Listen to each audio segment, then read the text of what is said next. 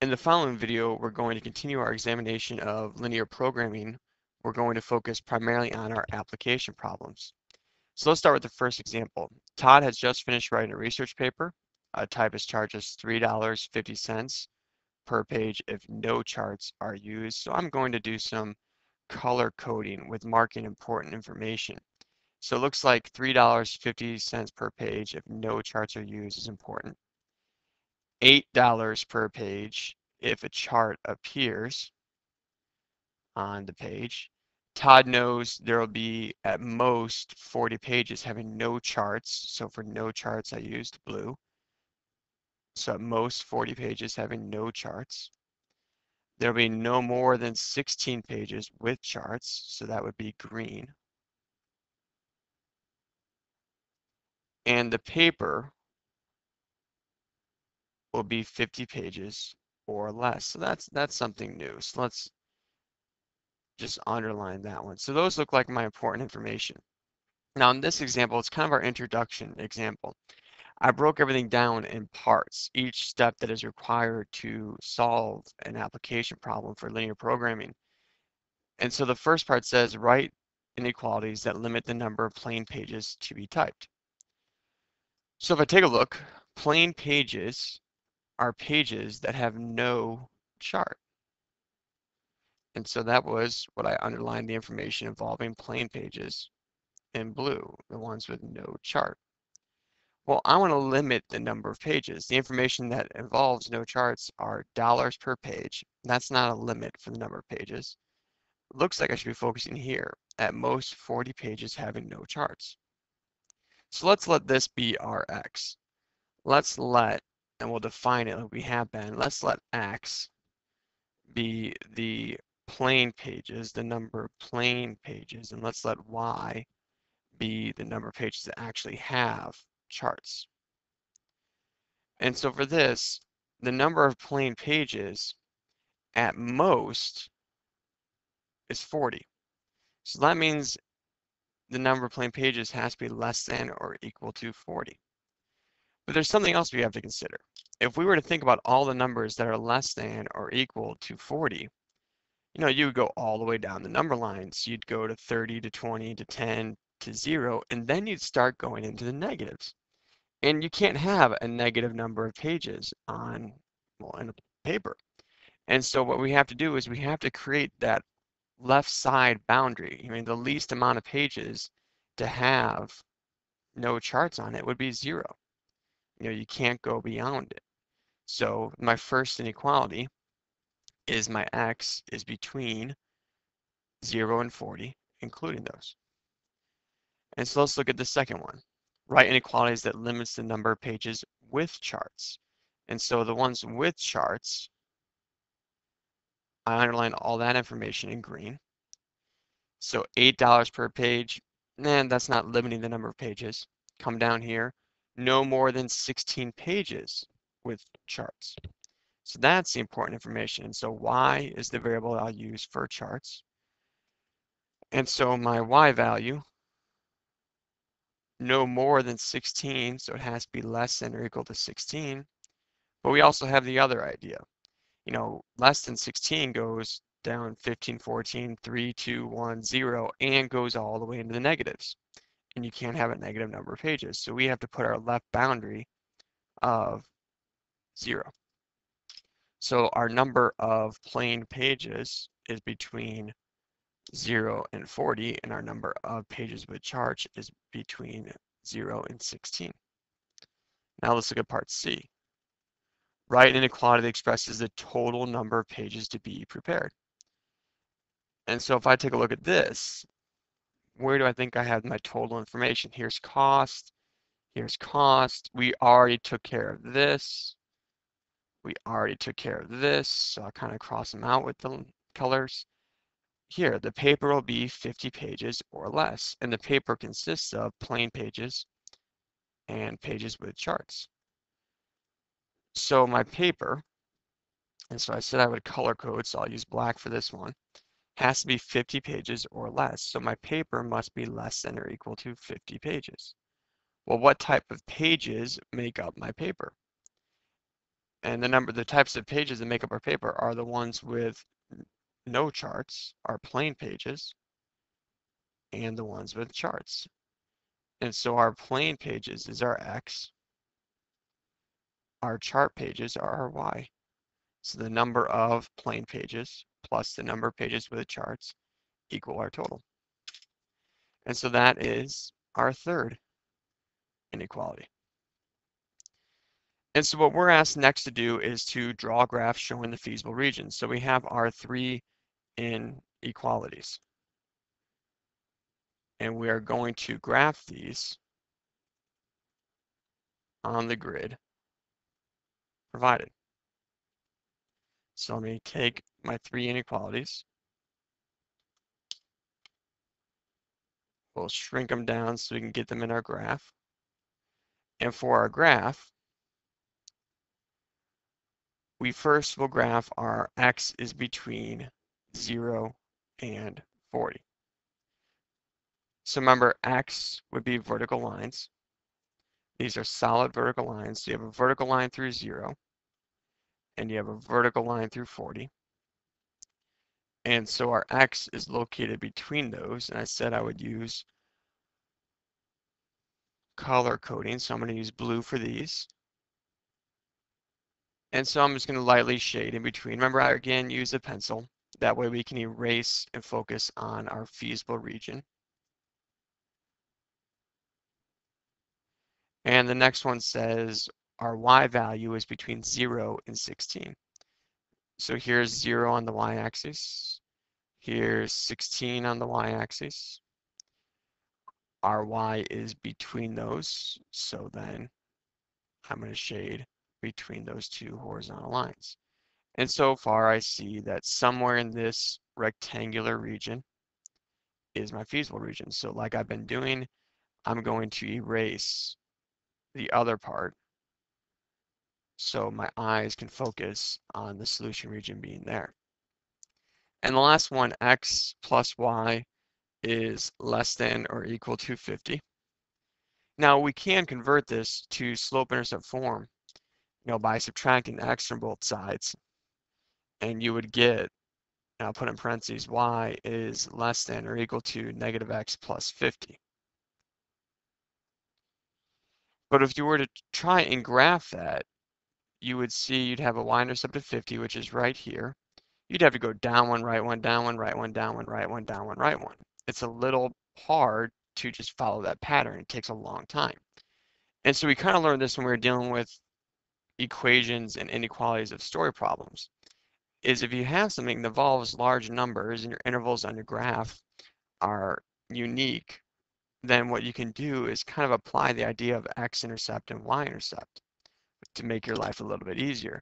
And so if I were to, and I'll keep this so you can see the slope-intercept form, but if I were to do the x-intercept and y-intercept approach, to find the x-intercept, you cover up the y term, and solve. X is going to be 50. Cover up the x term and solve for your y, and your y-intercept is 50. Which that's a lot easier because then I can just mark my x-intercept at 50 and mark my y-intercept at 50. So mark my x-intercept here, mark my y-intercept here, and then just connect them with my line. Now, I said I'm going to color code, but seeing how my lines are in black, my grid is in gray, I'm going to use purple in order to do the color coding. It says your equation is less than or equal to, and so you're going to shade under this line. And so the whole idea is to look for where all three colors intersect, and that is your feasible region. And so I see it's in this area right here, so I'm going to erase the other purple shading.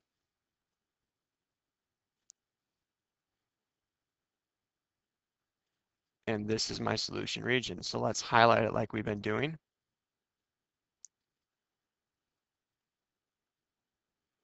Make sure it comes down here. Leave that triangular region up here unshaded. Comes across, up, and then we'll shade inside. And so this is my feasible region. So now let's see what it says. List the vertices. And so this is very similar to what we've been doing before when it came to finding our vertices of our systems inequalities or finding our vertices of just linear programming, not story problem ones. You know, where are our vertices here? And so I see a first one here is 0, 16. I see the next one here is 0, 0. Come up, I see this one is going to be 34, 16.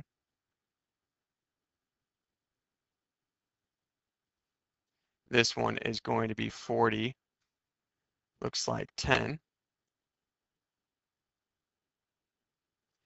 And this one is going to be 40, 0. And so I'm going to list these vertices. So let me just write them here so we can have a quick reference for part F. So 0, 0. I have 0, 16. I have 34, 16. I have 40, 10. And I have 40, 0.